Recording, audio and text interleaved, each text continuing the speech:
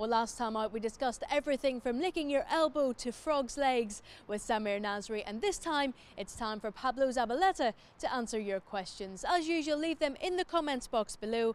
We'll choose the best and we'll put them to Zaba. If you need a little bit of inspiration, why not watch our previous episodes of your comments? And if you haven't already, make sure you subscribe to our YouTube channel.